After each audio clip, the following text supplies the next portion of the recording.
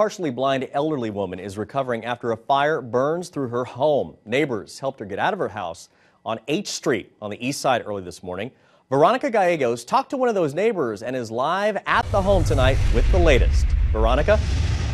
Ted, it appears that the house received extensive damage. Now, as you can see, most of Peggy's belongings was consumed by fire or smoke. Now, a neighbor that I spoke to said burglar bars actually made it harder to reach Peggy, the elderly woman inside.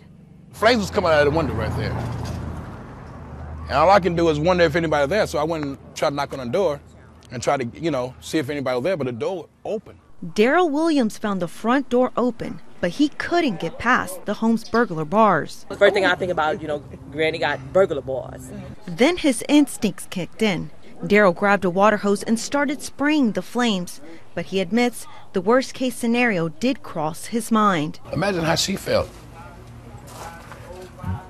Being drowned or burned is one of the two worst ways to die. Police eventually got past the bars and were able to get the woman out safely. Her granddaughter stopped by Sunday to see what's left of the home and thanked Daryl for helping save her grandmother Peggy's life. And I really do appreciate you calling and getting my grandmother out of there. I really appreciate it. Peggy is in the hospital tonight. Neighbors say she is in stable condition.